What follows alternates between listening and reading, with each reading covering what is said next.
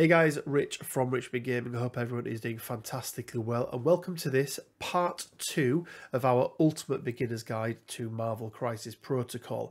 And this is a bit of a segue video, really, because what we're going to be talking about today is really important before we go into the affiliation breakdowns. But before we jump into that, joined once again by Quinn. Quinn, how are you doing? I'm doing all right. I've been told I'm not allowed to swear on these videos. I'm not very happy about it.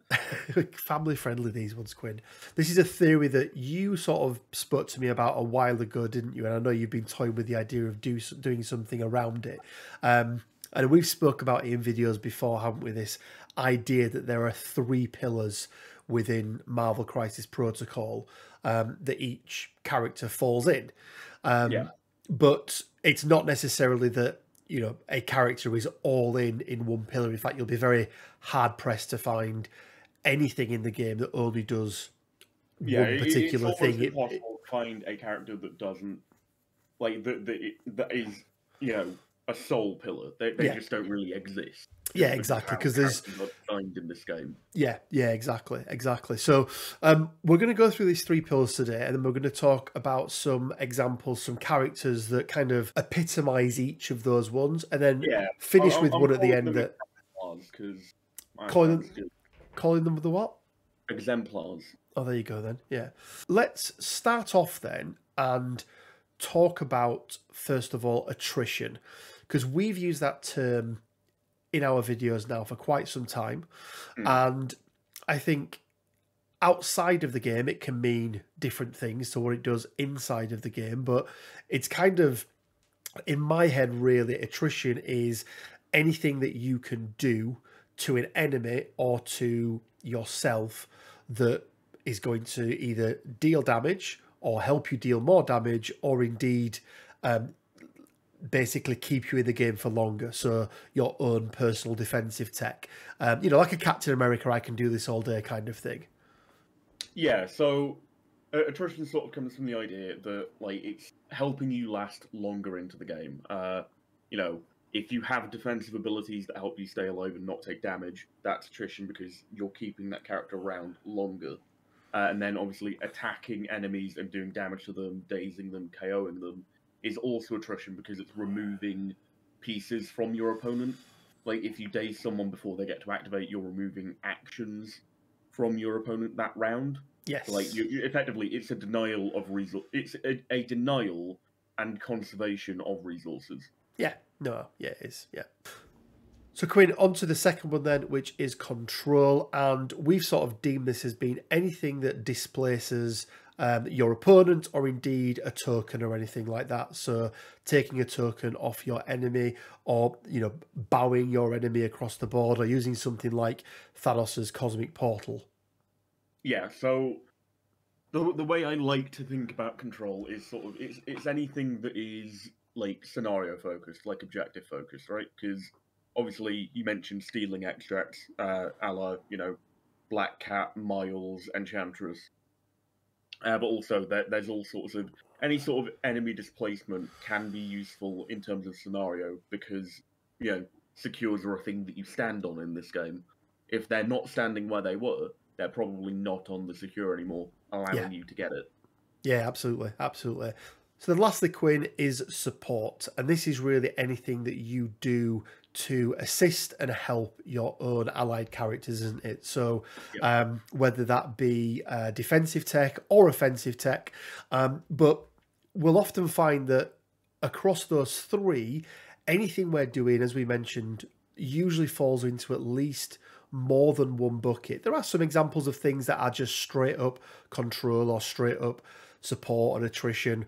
But then we've got things like bodyguards that really fall heavily into both the control and support side, Quinn, don't they? Because they're supporting your character. Even, attrition to a degree, because there are almost everything in this game is going to be at least 2 pillars, right? Yes. You're not going to get things that are just entirely one. You might, but they're going to be few and far between because everything sort of blends into one another.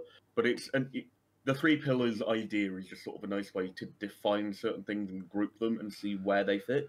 So, as we mentioned, bodyguard is all 3 because you're controlling in the form of stopping your opponent doing what they want, which is a form of control because it's messing up their game plan, which typically benefits yours. It's attrition because you're potentially taking that attack on someone who is in a less vital position to win the fight than the original target. And it's also support because you are protecting someone, right? Yeah, if you've got a glass cannon like not necessarily a glass cannon, but yeah, a character that's a big damage dealer and you want to keep alive, but maybe only rolls, 3 defense dice on physical attacks, and you've got, Captain Steve Rogers stood next to Scarlet Witch, for example, you're probably going to want to take the hit on Steve because Scarlet's going to be able to do far more in her own activation in terms of damage output and that kind of thing as well. So these are most definitely, it's not a hard, fast set of rules and you go, that is a support character, that is a control character, that is an attrition character. It's more of a spectrum. Yes, yeah, exactly that. And you'll see this, we've got a nice graphic that sort of shows each character. So, Quinn, let's move on then. So we've tried to pick, haven't we, one from each sort of category. And I think we've done quite well. Exemplars, sort of embody, or like at least a great degree of their kit embodies, like, one of the pillars. Yeah. So starting off then with attrition. I mean, he's one of our favourite characters anyway, Quinn, isn't he? Yeah, but Magneto. Yes. So let's have a quick look then at what makes Magneto an attrition character, because that's what we've picked him for. Yeah. So I can sort of go through the thought process of selecting Magneto. As you might know, Magneto is very good at killing things, whether that's due to the full rerolls he has access to on reverse polarity, or indeed through his terrain throws. Terrain throws are, well, once again, everything sort of blends into each other, but I would say that, terrain throws are very heavily in the spectrum of attrition. I think Magneto is probably the only exception in the game to this, isn't he? And then people that are playing alongside him, because of his leadership, actually that terrain becomes, and again, because not everything's, in one category, it's a little bit of support as well, because obviously if you're Magneto, he gets to generate some power and dish that out to people, so it's quite nice as well. There are always going to be, like, abilities that turn something that would be very strongly in one pillar, like, and move it over to the other, sort of more towards another one. Yeah, and that's just sort of based on the interplay of everything in the game, right? Yeah, he's also then got his own defensive tech as well, hasn't he? In force projection, which is super powerful in the game. Yep. There's also, the virtue, the fact that he has a rather high health pool, which in and of itself is sort of an attrition characteristic, if you like. Because stamina is, once again, one of the resources that is consumed in attrition, right? Yeah. You lose stamina, but you get power in return. If you lose enough stamina, you're out of the game, right? Yeah, yeah. And we've also given him a little point in support as well, haven't we? Not just because of those terrain throws that generate power, if he's the leader for Brotherhood, but he also comes with a tactics card as well that's going to give an element of support in terms of cover for people within range 3 as well, haven't you? So he's a great example of a character that, yes, he's got these little tidbits in his arsenal. He's got the range 3 cover with magnetic refraction. Yes, he can push people with reverse polarity if they're outside range 3. Yes, he's got the power generation from the ruins, but we've put him heavily. I think 12 of the 15 points, haven't we, have gone into that attrition, and that's what he's there for. He is there to murder people in the game. So let's then, Quinn, go on to control. And for this one, you picked out Black Cat, didn't you? Yes. And the stats, and again, we'll show them on the screen, but we've given her 3 for attrition, 12 for control, and actually 0 in support, because, unless we were using a third-party tactics card that was generic, she doesn't really offer any level of support in the game, does she? Yeah, no, I mean, there is always the potential of her being the one to pay for, like, say, all webbed up. But, like, these are sort of outlier things that are very, circumstantial. Yes, yeah, absolutely, absolutely. And the reason we've sort of split Black Cat's points in the way that we have is basically that there is pretty much no character in the game that does not have any form of attrition, because so far every character in the game has attack, right? And no matter how terrible that attack might be in terms of like dice pool or anything else, it always has the chance to do damage. Yeah. So that is something that you need to consider. But in terms of like the control element of Black Cat, one, she's got called Cat Burglar. I want to say is the name of the superpower. The one that lets her steal Master Cat, Master Cat Burglar. Yeah, Master Cat Burglar. So she can effectively steal an extract off of an enemy character within one. That's very heavily control based because it's giving you an advantage in scenario in terms of objectives, right? There's also the fact that she has Troublemaker as her spender attack, which applies guaranteed stagger. Stagger obviously limits your opponent's actions to one, because they have to clear it unless they have other ways of getting rid of it, which can be very influential in terms of stopping your opponent from getting onto objectives, but also it plays into attrition as well, because they might be making less attacks than they normally would because they've been staggered. Therefore, it's giving you a leg up in that sort of battle. Yeah. Yeah, it's interesting, isn't it? Again, it's, we give her 3 for attrition, and it probably is that stagger really that just bumps her up that little bit, really, isn't it? Yeah. That along with bad luck that, again, she's sort of buffing herself in terms of characters that are attacking her can't modify their dice. But again, it's just another example, isn't it, of how a single attack, if you'd say to somebody, well, attack is just attrition. Well, you go, actually, if you look at her Troublemaker, it can dish out stagger. So that's a form of control. In the right position, it can almost be a form of support as well. If you know that character is going to be activating next, and it means that you're stopping Hulk making 2 big attacks, that can sort of indirectly support your team as well, because, 2 big attacks from Hulk is never a nice thing.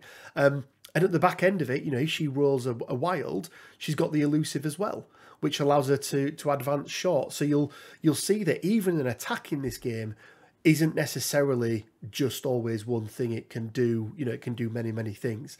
So lastly then, Quinn, is on to the character that probably sits most firmly in one pillar more than any other character in the game, and that is Wong.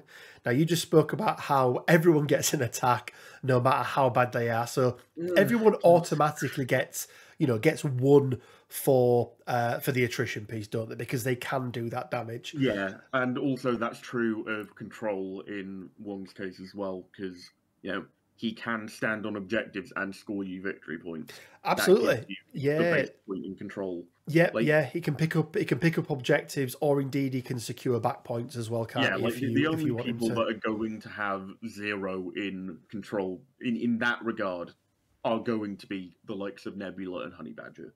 Yeah. And to some lesser extent, people like Wolverine who have that when they flip as well. But they're, on their healthy side, they're still going to be able to do something.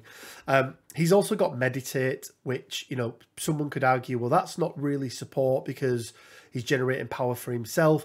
But realistically, he's going to be using that power to then do one of his superpowers, which are all absolutely firmly in that support category. So Faithful Assistant, we've got Vishanti's Blessing, and the last thing he's got really is Servant to the Sorcerer Supreme, which is like sort of a point in attrition, because maybe he can not die as easily. It's not enough to bump him up one, though, is it? In it's terms of what he does, 0.0001 attrition ability. Yeah. And then lastly then, Quinn, we wanted to try and pick a character, or we did pick a character, didn't we, that was, the most rounded character in the game right now. What probably the character that sort of inspired this idea in me in the first place, and you all know that I love him. It's Doctor Strange, your boy. Stephen Vincent Strange. Stephen Vincent Strange. I was going to say Sorcerer Supreme, but he's not. He's not the Sorcerer Supreme, no. So, you may look at Doctor Strange and look at his attacks, those, because fairly decent attacks. But again, you have to sort of look further into the character and break it down. And he has got, I mean, we've put him as 5s across the board, Quinn, haven't we? Because even without his Mystic Empowerment, which is the Defender's affiliation, which is most definitely a form of support and attrition, you know, it really helps out on both of those sides. And control as well. Yeah, I mean, it covers all 3. You know, his 2 attacks, Bolts of Bedevilment, if it does damage, it pushes the target. You know, Crimson Bands of Sitarak, yes, it's a really nice Mystic attack, but if you can pull Mystic Binding off, it either gives them a stagger condition or just activates. Yeah, now, what better way of controlling a character, Quinn, than going, you're actually not going to have a turn this turn? Yeah, like Mystic Binding, once again, fits into all 3 because it's attrition because your opponent's not getting to fight. It's support because you are protecting other people that might have been, you know, attacked and beaten up by that character. And it's control because it's reducing your opponent's capacity to do what they want. Yeah, absolutely. Then he's got other things as well. You know, so he's got his Oshter's Refuge that allows him to heal characters. The best named superpower in the game still, Hoggoth's Hoary Wisdom, which, you know, gives people extra defense dice. Aya of Agamotto is attrition for himself because it means that, you know, he gets to re-roll all of his attack or defense dice. Then obviously exacerbates his attrition abilities in terms of damage output because typically you'll roll your 5 dice with Bolts of Bedevilment and then you'll maybe get a crit or 2 in there. You're adding those to the dice pool, then you're scooping them all up and re-rolling them if that's what you want. Yeah, absolutely. So there we go, guys. That is a quick breakdown of you of what we believe to be the 3 pillars of Marvel Crisis Protocol. Now, we've put this video together because we are about to start a brand new series. You may have seen the first video go up earlier this week. This is kind of a supporting video to really give some context around the affiliation breakdowns that we're starting to do. So hopefully this has been interesting and will give you, as I say, it's just some really nice context. If you haven't checked it out already, go check out the Discord. It's a great place to share ideas on Marvel Crisis Protocol. We also have our merch store and our Patreon up and running as well. Links to both of those you'll be able to find down in the description below. And as always, it leaves me just enough time to say stay well, keep safe, and until next time, bye for now. See you.